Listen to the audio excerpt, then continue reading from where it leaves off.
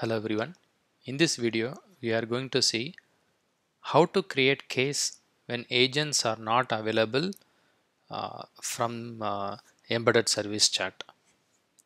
So I'm going to make use of a simple embedded service deployment, and then I'm going to place the code in a Visualforce page, and I'm going to make sure none of the agents are available.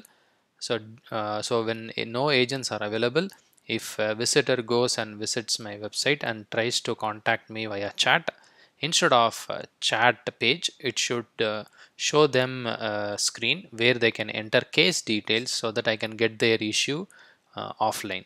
So whenever my agents are offline and if they are not available to take chats, embedded service chat will display a screen where visitors can enter information to capture case information.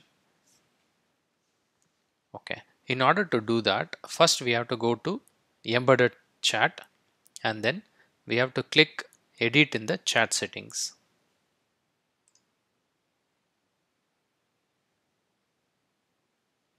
Make sure the offline support is enabled. Once you enable this offline support, by default it will give only two fields, subject and web email. So we can edit it, and then we can add multiple fields from the case object.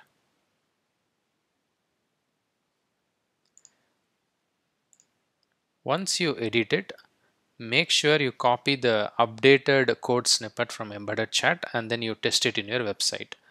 Anytime you change the status for the offline support, make sure to regenerate the code snippet. So since we are enabling it for the first time, make sure you copy the code from the embedded chat, get the latest code, and then update the code in your website, and then you can test it. In order to test this, I have copied the code of my embedded service deployment and then placed in my Visualforce page. Once it is saved, I'm going to preview the Visualforce page. Here, as an agent, I'm not online, so I'm offline. So it is showing contact us.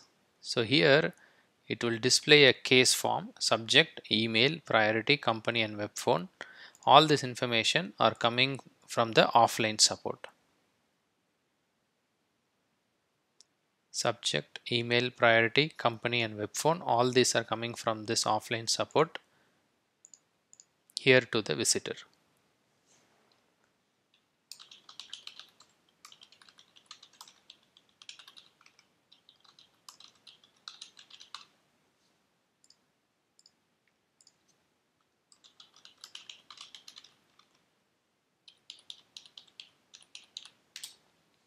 So once I click submit, the case was created.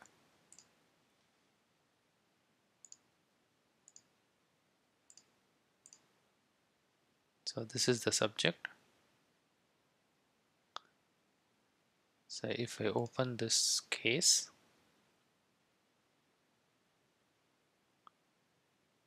it was from the embedded chat and the case was created.